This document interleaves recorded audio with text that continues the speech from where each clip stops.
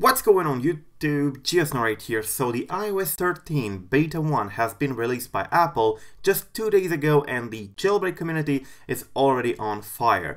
Dany, a security researcher who is interested in iOS, has posted just a few hours ago, quote, "Got arbitrary command execution with root privileges on iOS 13 Beta 1.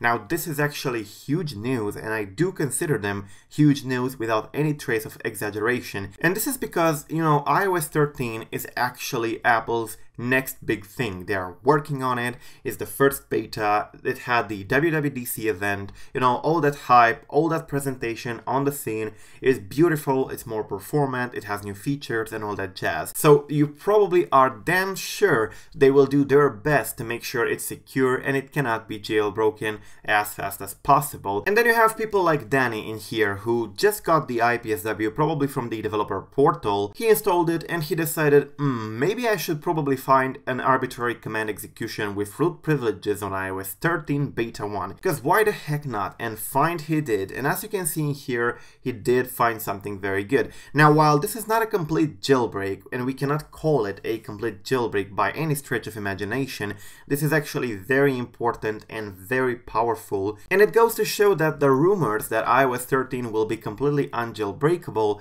are totally bogus, and they should not be taken seriously as always. So you probably know that Dany also published some vulnerabilities he found for iOS 12.2, 12.1.2, 12.1.3, 12.1.4 and so on. So if you did not jump the gun and you're not running iOS 13 Beta 1 and you're still waiting for a jailbreak on iOS 12.2, 12.1.4 and so on, then do not worry, there are vulnerabilities posted by the same Dany in here for you as well. If you remember, it's the project Lockdown Playground in here, and it's actually quite good. I talked about this in many of my videos, and the reason I keep on mentioning it is that it's actually the best thing we have for the moment in terms of vulnerabilities that are released for the iOS 12.2 and lower, and this is actually very powerful. I did play with it, I'm gonna be honest with you, and it's actually quite good. I have no doubts that this will help other security researchers to find more vulnerabilities that can possibly use in a new jailbreak, or that this might as well be included in a jailbreak, or at least parts of it,